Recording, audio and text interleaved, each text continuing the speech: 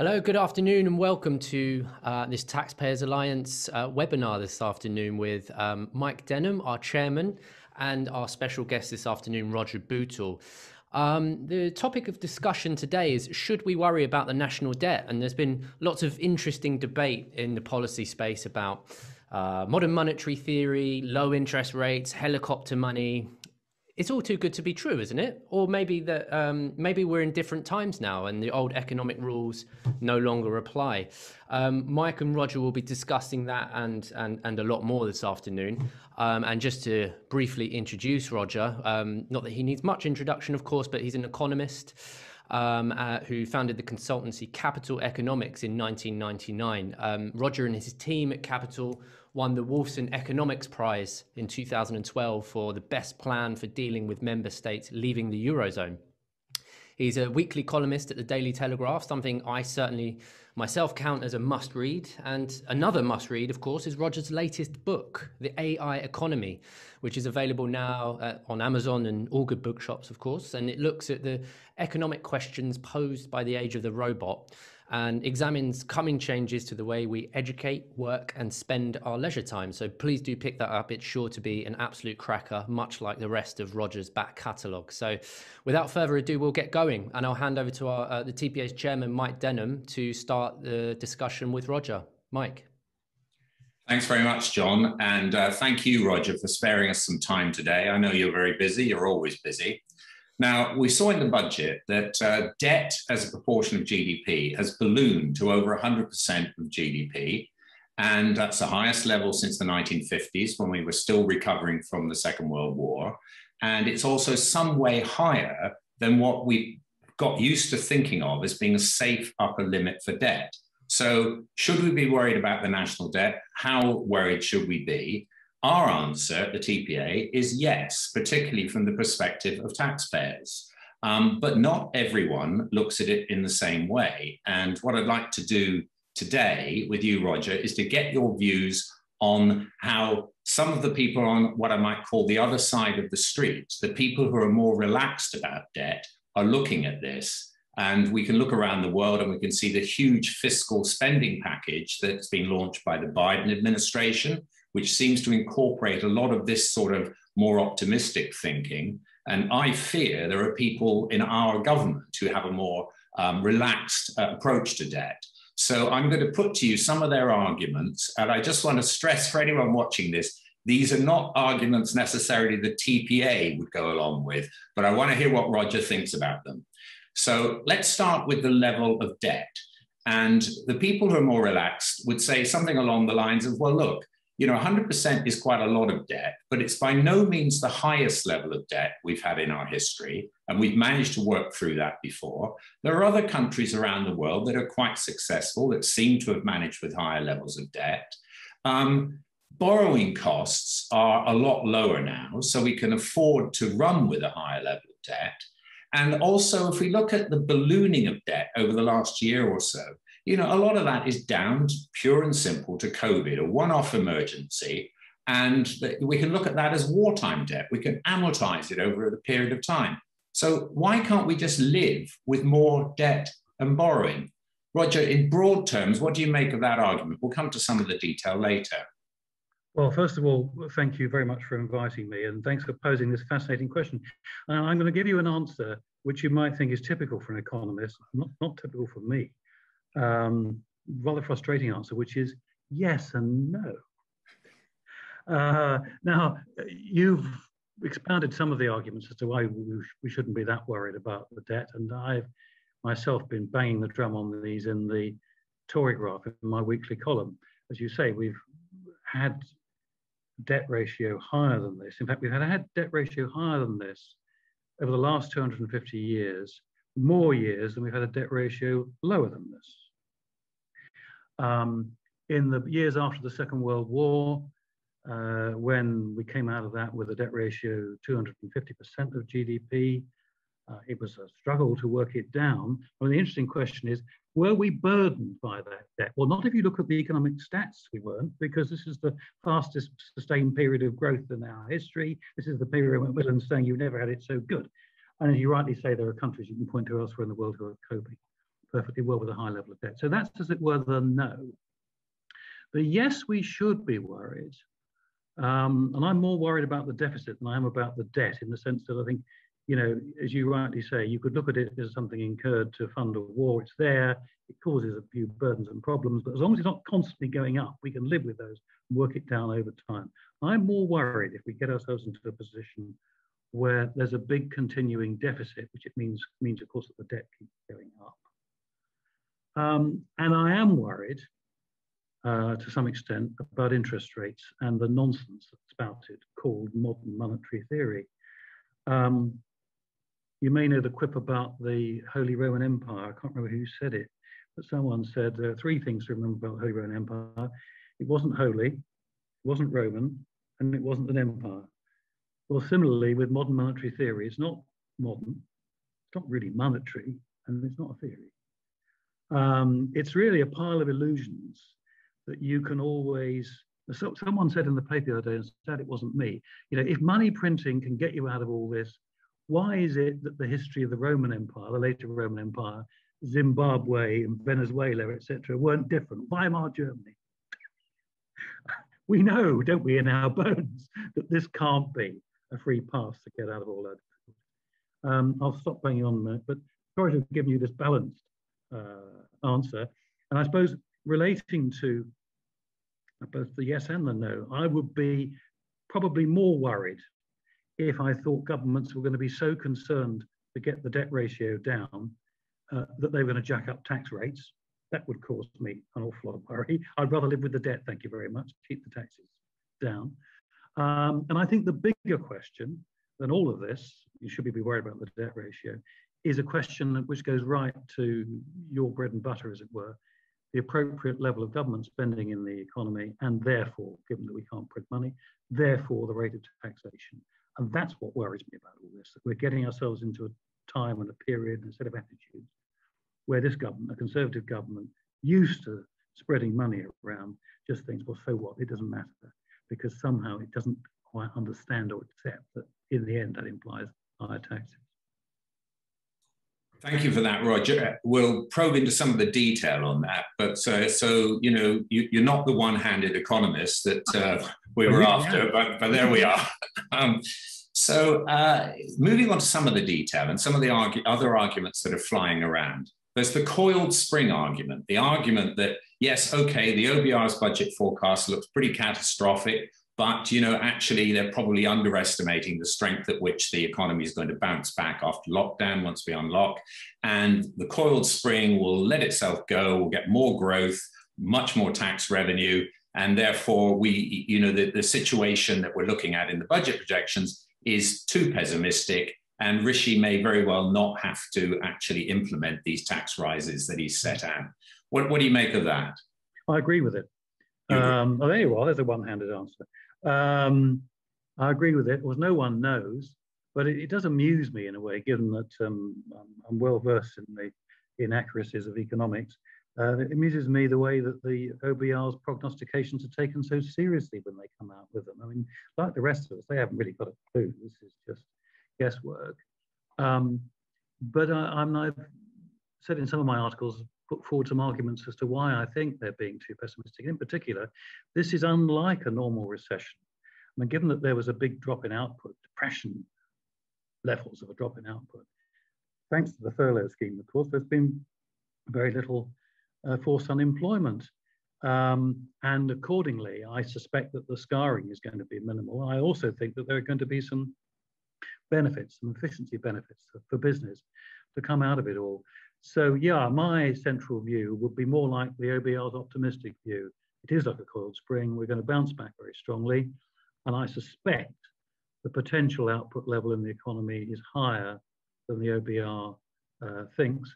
And the result of that is going to be we're going to eliminate the deficit sooner and easier and without the need for tax rises. Then we get into the sorts of issues I was raising before. That's all very well, but is the government going to stop spending money? And then, because if they don't, then we, despite the fact that the economy is a coiled spring, we then still end up with higher taxes. Well, that's a very clear answer, Roger. So we appreciate that. Before I ask you the next question, can I just mention that for our viewers today, there is a Q&A facility here. And when Roger and I have finished speaking, John will take back the controls, and he will put some of your questions to Roger. And on your screen, you will see a Q&A button towards the bottom right. So you can press that, you can feed your questions in, and John will pick them up later in the session. Okay, all right, so you think that actually the optimists in terms of the short term, in terms of the rebound of the economy, are probably right. And I think I'd possibly be inclined to agree with you on that. But let's now go on to borrowing costs. I mean, at the moment, borrowing costs are still quite low by historic levels. I mean, we have seen a backup in bond yields over the course of the last couple of months. But I mean, frankly, all that's happened is it's gone back to pretty well where they were before we had the COVID crisis. So, you know, it's not really changed the big picture.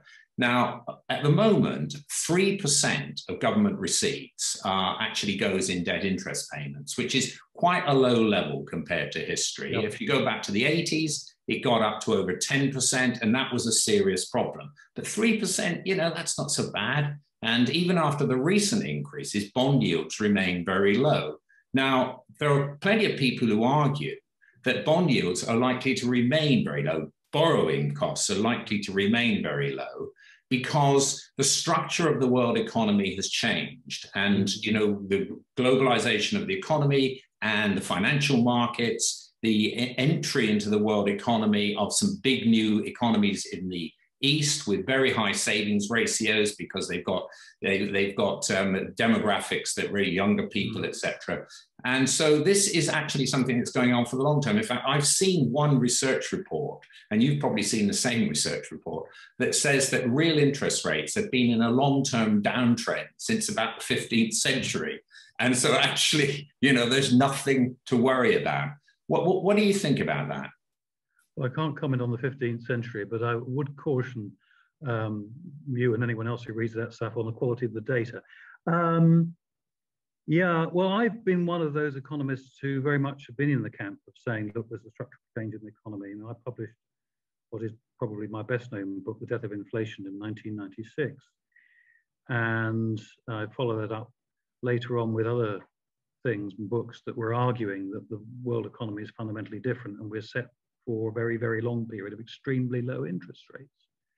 I forecast 2%, but I think I said 20 years at one point, which was thought to be totally bonkers. Of course, like everything economists say, it proved to be wrong, but I mean, it proved to be wrong in the wrong direction. That's to say, we end up much lower. So that's the background for me, is where I'm coming from, as it were, the stable I'm from. But I think things are changing, and I don't think those arguments are going to apply in the same way over the next 10, 15, 20 years as they have over the last, quarter of a century or so. People do, I think, get themselves in a bit of a mess by not knowing their history. You know, even though I'm not totally ancient and past it, I've lived through quite a few changes of monetary regime. And the thing that amuses me is in every one, particularly young people, but I would tend to say everyone, seems to think this is God-given and immutable. They don't get their mind around the idea that it's limited by circumstance. I've seen several of these switches. I mean, I remember the 60s, before inflation took off and interest rates took off. The level of rates we eventually saw would have been absolutely unthinkable. I also remember working in the gilt market, by the way, when war loan yielded more than 18%. And there were plenty of people at the time who were bearish about it. They thought it was going above 20, right? So that's the background. Now, I think a number of things are changing. For a start, there's a bit of a sort of a wearing out of some of the big factors that were so important over the last quarter century. I mean, the rise of China and the entry to the world system, it's not going to stop. I don't think it's going to go into reverse, but it's not going to have anything like, or it's not going to continue at the same rate that it happened before, because China's growing more slowly. It already is substantially integrated into the world economy. You don't repeat that shock. And of course, there are some threats to that as well. As countries become more conscious about security of supply, there are protections rising and so on and so forth. But I don't think that is quite the influence that it was. Similarly, within domestic economies, although there are still some forces that are making for increased competition and lower costs.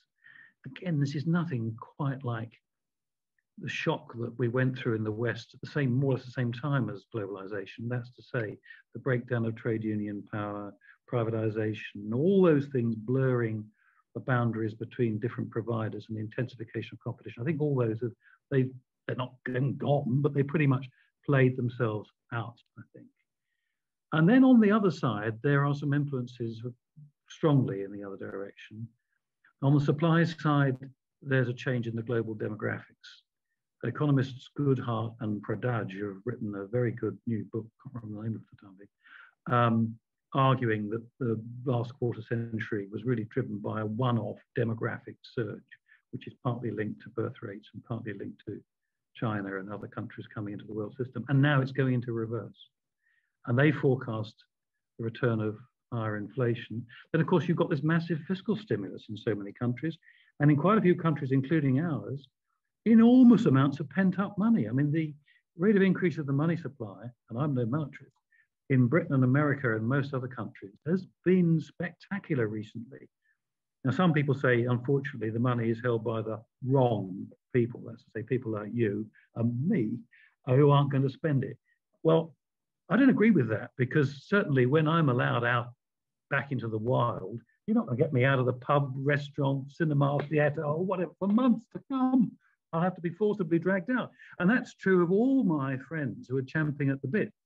So I think there's going to be a splurge for all those reasons. Now, the whole point about this, to come to your question about interest rates, I think inflation in the medium term is on the way back. Now, it's not going to be this year. I mean, at the moment, there's going to be in the next few months, probably an upward move for technical reasons, and it may get up to 2% or so briefly. But that's not the question. The question is the bigger issue connected with the things I've just been talking about. And in the medium term, I expect inflation to return as a problem. And when it does, what is the Bank of England and other central banks going to do about it? Broadly speaking, they've got two choices. They can either accept it, which has certain attractions. Real interest rates are negative. People might argue that boosts economic growth, diminishes the real value of government debt, blah, blah, blah, blah. Also got some problems attached to it, of course. They either accept it or they try to fight it. And if they try to fight it, they're almost certainly going to have to impose higher interest rates. And when they impose higher interest rates, that's of course going to increase the cost of government finance at the short end, and it's going to drive up gilt yields. So I very much am in the camp that there is a really very significant prospect in the medium term of much higher interest rates and bond yields. Yes, I think I understand completely what you're saying there. I mean, to open up, well, let's talk about modern monetary theory again. I mean, as you described, it's like the Roman Empire, the Holy Roman Empire. But, you know, there are quite a lot of people around who still seem to think that, you know, because inflation has been so quiescent for a long time, and I mean, I'll be quite honest with you, I expected inflation to be more of a problem after the initial wave of QE, let alone now. But, you know, we have had this enormous expansion in central bank balance sheets and the creation of central bank money, which could obviously spill over, but it hasn't spilled over yet. So are we saying that, I mean, when you talk about the medium term, are you thinking about sort of 10 years, 20 years? I mean, how long is this going to take? No, I'm talking, I mean, by the short term, I typically mean up to 2 years. I'm talking beyond that. I don't know, 3 years, 4 years, 5 years. That's the sort of scenario, time frame in which I think we will see inflation coming back. Yes, you're right about QE, but the circumstances were really very, very different. I said earlier, I'm not a monetarist. I'm by training and inclination a Keynesian, and that means I pay attention to a lot of forces that determine spending above and beyond the money supply, including, of course, fiscal policy. And it's the fiscal response that's so different this time. You know, when QE first came in the wake of the, I say first came in, called that, of course, I mean, in the old days, in the 30s, and Keynes was banging on about this, it used to be called open market operations, funny enough. But anyway, when QE, so-called, first came in after the global financial crisis, 2007-9, the big difference then is that after the initial relaxation of fiscal policy to try and absorb some of the shock, fiscal policy was tightened. So all this money was money pumped in by the central banks into the markets landing up on the deposits of the banks, who weren't inclined to do anything with it. The economy was flat on its back. But they suffered all sorts of losses. They were constrained by all sorts of restraints imposed by governments and central banks. So the money just sat there. It didn't really get out of the financial monetary ambit. This is quite different because you've got these huge budget deficits, 18% in the UK of the last year, 16% in America. So the money that's pumped in courtesy of QE lands up in the bank deposits of ordinary people and companies. And I think their spending reaction is going to be rather different. Yeah. And I mean, just very quickly, you mentioned the issue of inflation actually helping the public finances. I mean, you hear this argument quite a bit, and I've heard it said, well, Rishi Sunak has actually lined things up. He's frozen public sector wages, except for the nurses. He has frozen tax thresholds. He's after a bit of fiscal drag. Like Geoffrey Howard, for those of us old enough, back in 1981. I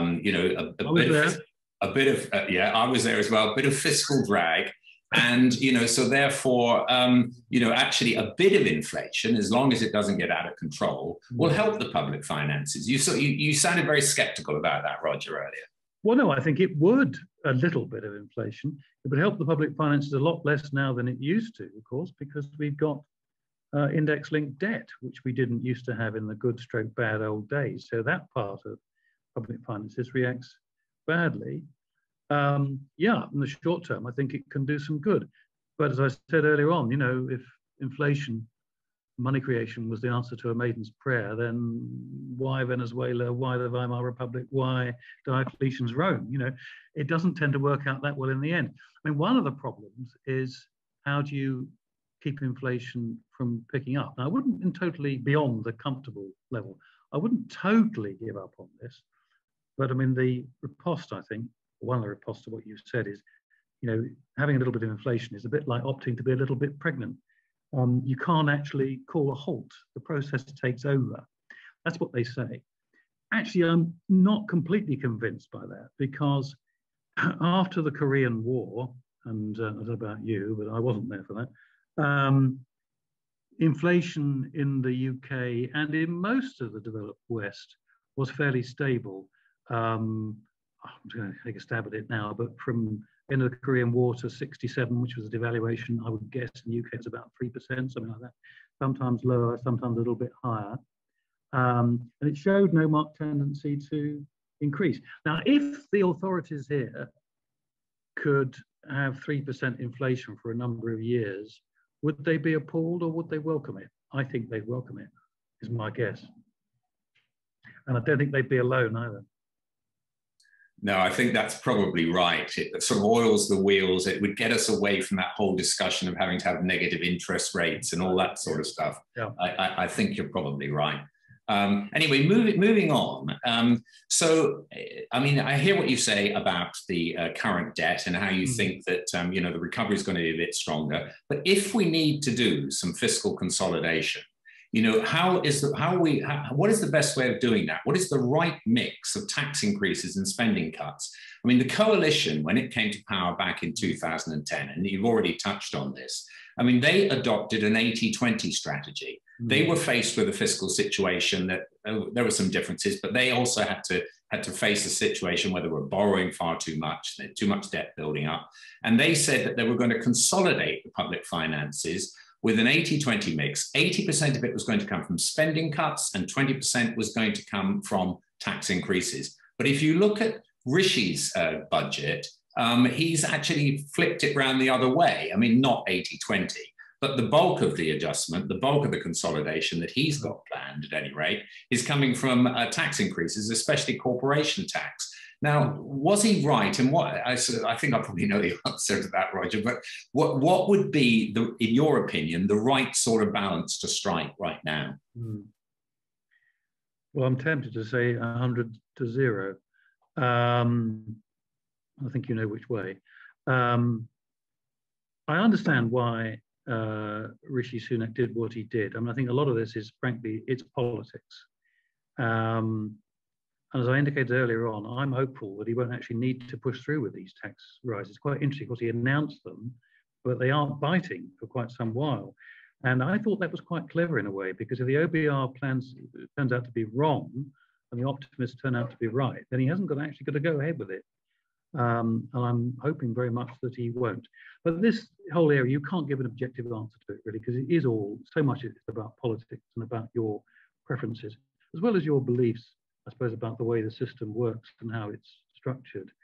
I continue to believe that there's massive waste in the public sector, absolutely huge waste in the public sector, and that in general, people are the best judges of their own interests, and they spend their money better than government spend it on their behalf. Now, having said that, there are public goods, and there are a number of spheres in which we need governments to spend money on our behalf, and I'm all in favour of that. One of the tragedies of not just this latest round under the coalition, but it's true, I think, of British governments for 50 or 60 years or more, when they're faced with the need to cut, they cut all the wrong things. I mean, one of the easiest things to cut, of course, is public investment. Doesn't have any votes attached to it immediately. And so you slash that, which is exactly, of course, what they, in general, should not be cutting. Although there are some sorts of public investment which I would lop off straight away. I mean, HS2, for instance, if I were Treasury Mandarin in charge of all this and someone said to me, right, say, goodness knows how many billions, Bootle, I'd immediately cancel HS2. That's what I do. Then there are other things, but again, they come to these political questions. Depends what sort of society you live in, and what weight you put on fairness and unfairness, and who you think is being treated unfairly. But I would end the triple lock on pensions, which I think is crazy. But we have to come to terms with the big spenders. We have to come to terms with the NHS, and good luck with that one in the current climate. And I've got quite a lot of personal experience of the NHS, and I think actually it's a bit like debt. You can't give, in my view, a straightforward, one-handed economist's view to it. I had COVID in January and was taken to hospital, and fortunately it wasn't serious, although those of you listening may suggest I may still be suffering from long COVID, I don't know. I was full of admiration for the clinical care that I received, and I've had this in various other brushes with the NHS.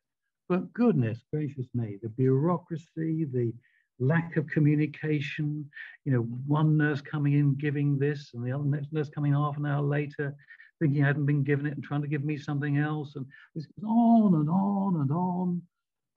And from my experiences, this is it's terrifying. It's got some very good aspects to it, so on the whole, first-rate care, but it's a massive leviathan, saddled with ludicrous amounts of bureaucracy, and I think it wastes huge amounts of money. So you'd have to tackle that. I think you'd have to redesign the social security system in order to, if you wanted to make room for either lower borrowing or tax cuts. And this government hasn't got the appetite for it. So instead, the great danger, I think, is if someone like me comes along and says, oh, the balance between these things has got to be heavily in favour of cutting spending. The way these things work is it'll be the wrong things that'll be cut, sadly. Well, I mean, that takes us on to the other thing I wanted to talk about the longer term. We've all seen, I'm sure, the OBR's fiscal sustainability report, their long-term projections of what's going to happen to the public finances on unchanged policies. And, every time they produce one, they do it every couple of years, and every time they produce one, the picture seems to look worse and worse. And, the latest one, I was looking at the numbers the other day, they have a range of scenarios that go out for 50 years. And all right, we all know that long-term projections are very, very difficult. And, one should never, forecast particularly about the future. We know all of that, but they're putting together a perfectly credible set of projections based on conventional assumptions and so on.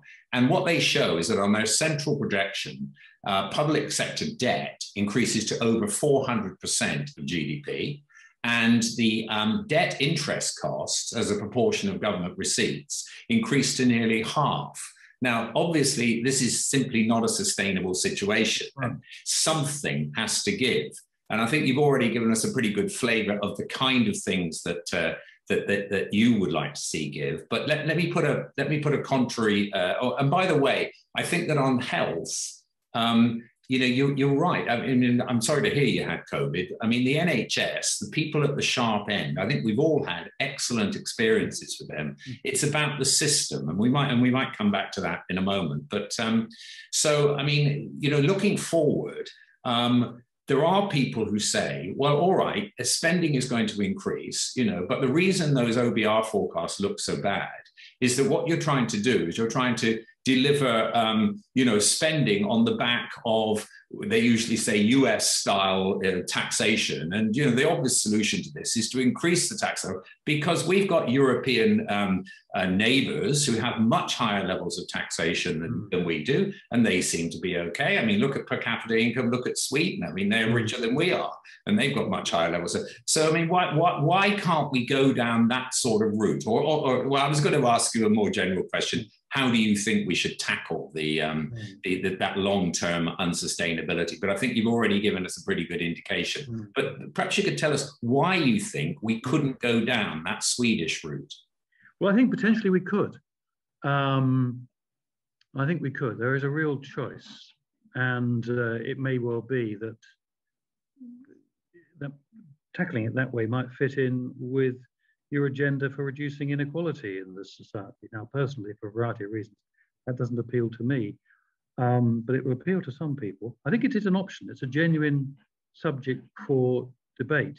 I must say I'm wary of taking Sweden as an example. It's such a different country from us. It really is. It's much smaller, of course, as a society and as an economy.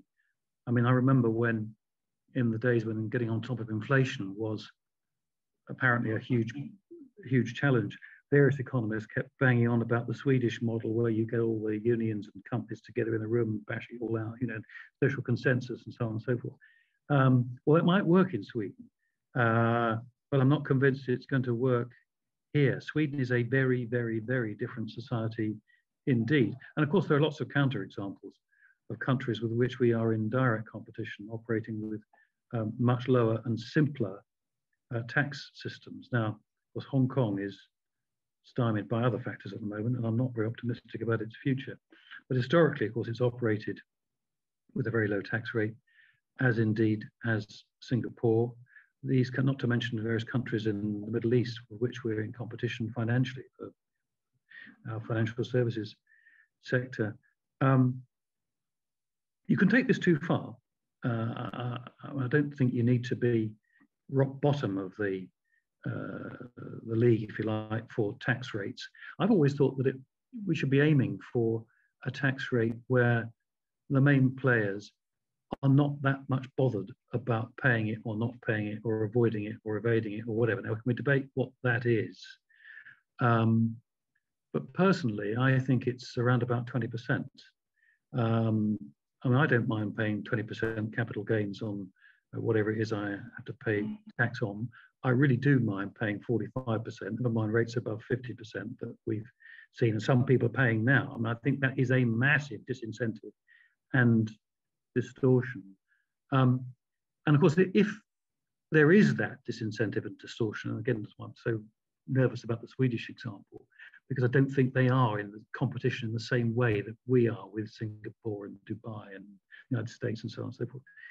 I mean, if you are in the competition and you go with very high tax rates, that's all very well. You may think you've squared the circle that way, but it may turn out that you haven't, because you've so diminished your long-term growth rate that you actually worsen the position. You have to tackle it either by jacking rates up even higher or tackling it some other way. Now, the second part of your question is, how will this whole thing be tackled? And you're right, of course, to be skeptical about what a 50-year projection might suggest. And I've indicated to some extent what I would do. For a start, the current system of social security, including pensions, is unaffordable, not fit for purpose. The NHS is not fit for purpose. I think the notion of free at the point of use, I think that has to go. We have to have a system where the state does provide ultimate protection for people. Actually, the route I would go down is hiving off bits of the NHS. I mean, it seems to me you don't need the same system for sort of care of chronic cancer and serious illness as you do for an ingrowing toenail. I find it's quite interesting, really. I mean, opticians aren't any longer nationalised. They were effectively controlled, weren't they? Dentists, because of the peculiarity of the settlement that was made under the Labour government in the post-war period. I know there are NHS dentists, but there aren't that many, and there are fewer and fewer of them. Dentistry is primarily in the private sector. That's the route I would take, actually. I would try and find ways of hiving off more and more of the NHS into the private sector, while preserving the central idea that if someone falls seriously ill, or serious injury or whatever, they will not be bankrupted by that, or left to die because they can't afford it. The state's going to carry that out. But I don't think that means that every single medical ailment has to. I think that's probably right. I mean, of course, when we look at our NHS, it is always said, well, it's a universal system, and if you go down some of these other routes, you end up with bits and pieces, and what you're saying would probably provoke this argument, bits and pieces that are essentially privatized, like dentistry, and poor people won't be able to afford those things. Now, there are systems on the continent, and we don't want to spend a lot of time talking about the alternative health systems, but of course, there are social insurance type systems on the continent which seem to combine some element of choice and competition with universality. So, that people who oppose serious NHS reform, as we know, always try and push it off and say, well, you'll end up with the US system. That's right. But I mean, there are alternatives here for sure. And I mean, my view is very much in line with yours, and the TPA's view, as you would expect, is we cannot really tackle the longer term spending problem, and we characterize it as primarily a spending problem, without actually getting stuck into some of these big structural issues like on healthcare and, as you say, the triple lock and so on. We must have a proper discussion about that, and not just shunt the words around, but actually make some decisions. And that brings me to another question, which is really the key question. I think you already sort of referred to this, which is, how do we actually get these here today, gone tomorrow politicians to take these issues seriously, when they're going to be out of office long before that OBR's fiscal sustainability problem comes home to roost? I mean, for example, are fiscal rules of any use? I mean, Gordon Brown introduced them, and we ourselves would like to see Boris's government actually implement some new, at least some clear statements of where they're trying to head fiscally, like a target for debt to GDP ratio, for example. I mean, what's your view on this? Are these fiscal rules any use at all? And if so, how do we give them some credibility so that politicians actually have to take some notice of them? I think they are of some use. I would compare them a bit like with battle plans. I can't remember who has said that no battle plan survives the first contact with the enemy. I think that's right, because things develop in a largely unpredictable way. But nevertheless, you do well to have one, rather than just entering into the fray, not knowing where you're going or what you're doing, who's attacking whom. I think they are useful, and I would like to see something along the lines you suggest, but something that would go much further. That's to say, I would like to see a forward plan for the tax system, which wouldn't be, as it were, binding targets, but at least a set of objectives. The government is not in a position yet, I think, ideologically or politically, to be able to tackle this. But this debate we've been having between us, this discussion about, what's the appropriate rate of tax, general rate of tax, what's the appropriate size of government spending in the economy, and all the rest of it. I would like us to have that debate, or the Conservatives to have it, presumably Labour would be having a different debate, and to come to a conclusion. And then set out medium-term objectives as to where we want to be. We all know you're going to be blown off course by things like COVID and heaven knows what else. Instead of which, what happens is we have these crises, and typically we haven't thought through what should happen to spending. We haven't thought through what the upper limit to tax is. And so generally, the first thing to go is borrowing. Of course, that takes the strain. And then when we think that borrowing's getting too high, or it might get too high, the next thing to take the strain is tax, rather than spending, although the coalition government reversed that, and of course they did cut spending. But I think we've got to have that debate properly. I said that I don't think now's quite the right time politically. It'd be interesting to see what happens once we're through COVID and people reflect on the NHS, which in many ways has done a marvellous job, but in other ways it's done a terrible job. You know, it's now, of course, more recently we've been clapping ourselves on the back and saying we've been wonderful with the vaccine, which we have. Of course, that's not only about the NHS, it's about a bunch of volunteers, it's about scientists. In my case, I had my jab from someone who was an army medic, but actually now an RAF medic. We've done well on that, but I don't think the NHS did really very well in the early stages of the pandemic. And of course, the government didn't do very well dealing with it. What about institutions like Public Health England? And I got some really horrific scare stories about that. I mean, they seem to have been spending most of the last few years trying to tell us, you know, how big the pizzas are that it was safe to eat, you know, or how many units of alcohol or whatever, rather than planning effectively for the next pandemic, even though lots of experts have been suggesting that this was a big danger coming up in the left. I'm just wondering whether perhaps in a year or two's time, the British public will have reached a level of maturity and distance from all this to be able to have this debate. And the NHS is central to this. I think you probably won't be able to get very far with controlling spending in total unless you bite this bullet, I suspect. I think that sounds right. So, I mean, to pull all this together, Roger, before I hand you back to John to take some questions from the viewers, I mean, how worried should we be? I mean, I'm not going to ask you on a scale of 0 to 10, but I mean, you know, should we be worried? Are we in a worse position than we were after the 2008 financial crash because we haven't tackled some of these longer term problems yet and the clock has been ticking? I mean, you sounded earlier quite optimistic about the rebound in the economy in the short term. And, you know, you're a great optimist, Roger, if you don't mind me saying so. I'm sitting here in my study and I've got a few of your books on the shelf, and you always paint the optimistic picture, which is great. But I mean, you know, are we in a worse position now because we've put off some of these issues? I used to be thought of as super bear, by the way, when I worked in the gilts market in the early 80s. But anyway. Well, you always seem to me to be an optimist, so maybe as you've got older. Yeah, I am relatively optimistic about it. I think I've made myself fairly clear about what I'm worried about. I'm worried that we'll end up with much higher tax rates.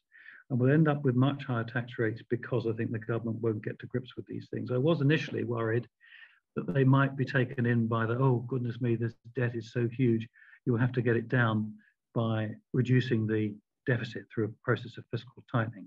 I think we've largely avoided that danger. I don't think Rishi is likely to fall for that one. He realizes it could be counterproductive, and you need to be patient about bringing the debt down. It can come down, I think, fairly easily. But I mean, all the political lessons that the government seems to have drawn from all this are, I'm afraid, the unhelpful ones. Boris, we know, is a natural spender. He's a believer in big projects. And after all, you know, what is the zeitgeist? It is that you need public action, publicly funded action. This is what people need in order to survive safely and for society to function. So I'm rather worried that we're entering a period when spending is going to be difficult to restrain, and accordingly, their inclination will be to put up taxes. Not, I think, to come on top of the deficit won't be necessary, but to fund the increased spending.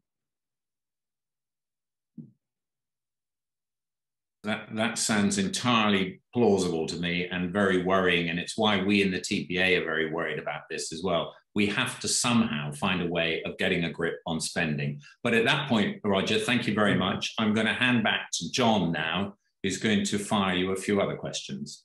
John. Thank you, Mike, and thanks, Roger, as well, for such a fascinating discussion. A great question in from a viewer, John, a namesake, who's asked about the discussion you and Mike were having about Sweden. He poses the question, isn't Denmark a better model? in that they seem to combine a very sort of flexible labour market with low barriers to hiring and firing, quite high levels of social provision, for instance, and on the flip side to that, some private provision of services too.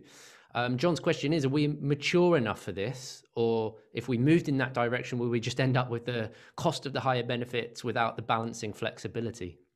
Yeah, I don't know enough about the Danish economy in detail, I'm afraid, to be able to answer that properly. But I think it falls into the same category. Denmark is an even smaller economy than Sweden. Of course, much smaller geographically. It's got a smaller population. I wouldn't want to use Denmark as a model for a big country like ours, frankly. It's far easier to manage a country like Denmark. It's far easier to gain social and political consensus. But I indicated earlier, if we want to go down the route of having a more comprehensive benefit system, being more generous, et cetera, and paying for all that through tax, that is open to us. I'm not of that view, and I'm worried about what the consequences would be for us in terms of our growth rate. But it is certainly the case that it's a possible avenue. And I think people on my side of the debate, and I guess your side of the debate, if I can put us together on this, I think too easily dismiss this. We do disservice to people who are on the other side. We say that, the evidence is overwhelming that high tax economies do badly. Well, I don't think it is quite overwhelming, actually. There is quite a bit of evidence that it's true, and there's certainly a number of low tax economies that do very well. But there are these counterexamples, and Sweden and Denmark will be some of them. I mean, France is an interesting one. I mean, I've written the same article on this several times in my career. I feel another one coming on very shortly, which is essentially, why is France doing so well? And when I write it, people write me, what do you mean doing so well? Don't you mean badly? No, I mean well. Now, I know they're not doing that well. They're not Singapore or whatever, or Switzerland. But I mean, you just go through the policies that they have. A huge public sector, public expenditure taking 60% of GDP, they intervene left, right, and centre, blah, blah, blah. Why aren't they bankrupt? And they're not. I mean, they're not that bad. If you look at GDP growth over the last 30 or 40 years, they do pretty well, by and large. I can give a complicated answer to that question, but now that's another example of a country. I'd be more inclined, actually, to take France as an example than Sweden or Denmark, because of size. Now, I think, though, you can see the signs of things cracking in France. I mean, just to give you a flavour of my explanation for the French paradox, I think you can do things in all sorts of peculiar ways for a length of time if you bottle up a society and control it, and it looks as though things are fine. And then comes the explosion, the breakout. It happened with the Soviet Union, when, remember, until very late on in the post-war period, the Americans were paranoid the Soviet Union was overtaking us and then the West. And the truth of the matter is, of course, underneath it all, it was cracking. You just couldn't quite see it. And I think this is true of France as well. It's got great natural advantages, France, and I think its ruling elite is very capable, and in its efforts to promote the French interest is sort of pretty clever and all the rest of it. But you can see the cracks. I mean, I think the immigration figures are very interesting. That there are roughly the same number of Brits living in France as there are French people living in Britain. The difference is the Brits living in France are nearly all old and retired, and the French living in Britain are nearly all young and employed. I mean, I think that, what migration flows are a very interesting commentary on what's happening to a country. But I mean, you think about it, why isn't France the basket case that I think it should be, given the policies that it operates? Yeah, that's absolutely fascinating. And I suppose a weirdly tangentially linked question in that with France, perhaps, not performing as badly as it should, according to the numbers, do you think that feeds into a sense that we don't really need to worry about this stuff among the general public? And do we need to sort of create a sense of urgency among the general public about these issues, or do you think that people are just quite relaxed and sanguine about it because they can see things aren't all that bad elsewhere? Yeah, well, I don't think the public should be panicked about it. And in the end, of course, they've got a choice to make. The trouble is, I think that they're usually not very well informed about the choice, and the fault isn't so much theirs as those people who are talking to them. It's a shame you can't, as it were, do meaningful vote on this and then implement the answer. I mean, you know, what sacrifices are you prepared to make to get the growth of GDP per capita in this country to 3%? Would be nice to ask that question and get an educated answer, see what people are interested in. In principle, of course, people do want their living standards to improve, don't they? And in America, this has been more of an issue than it has been in British case, because other things have changed a bit recently. The median US post-tax real income for a long point didn't increase for about 15, 20 years. At some point, it actually fell. So there was a great crisis in America about living standards and how on earth the American economy was going to be brought to perform better. We never had that quite in this country because we never had that squeeze on median earnings for a variety of reasons. We never had it. There's also, of course, there's this great gathering of opinion that doesn't want economic growth, doesn't want to be richer. The whole woke brigade that thinks this is all terribly bad for the environment and everything else. Who wants to be richer, better off? We don't need it. That is a problem in getting an intelligent debate about these questions. But I mean, the fact of the matter is, if people do want, I think on balance, in general, on average, they do want to have decent increases, improvements in their real living standards, then that's going to mean getting the economy to perform better. And that's going to demand all sorts of changes and policies, including, I think, with regard to tax. And I just wish, so that in that sense, yes, I do think people ought to be bothered about this. It's because it does touch on something that I think on balance they do think is important. Unfortunately, often they don't see the connection. They see that their pay isn't going up very much in relation to prices going up in the shops. They wish things were different. They don't necessarily make the connection between that and the key policies that the government is or is not operating. Yeah. Okay, thank you. And a very final sort of quick fire question, if you will. Public sector pensions, which are off balance sheet, to use a lazy phrase. Again, should we be more worried about the liabilities of public sector pensions going into the future, or is it something we can manage? Well, I guess the devil's in the detail, isn't it? I haven't looked at it in detail for some while. Again, I wouldn't panic, but I think concern is the right attitude. And there's something more specific I'll come on to in a moment. I mean, people often say, oh, it's off balance sheet. If you add in the present value of the public sector pensions, then we're down the tube, blah, blah. Well, yes, but what about adding in the present value of future tax receipts? I think this is a very dubious exercise, I think. If you wanted to do a full balance sheet of the public sector, fine, do one. But I think it should be full. I suspect this is just another one of those problems. It's not the only one. There's other demographic issues that relate to what we were saying earlier on about the long-term prospects of the public finances as part of all that. But more generally, the point I want to make is, are public sector pensions too generous? Answer, there's no double-handed economist this.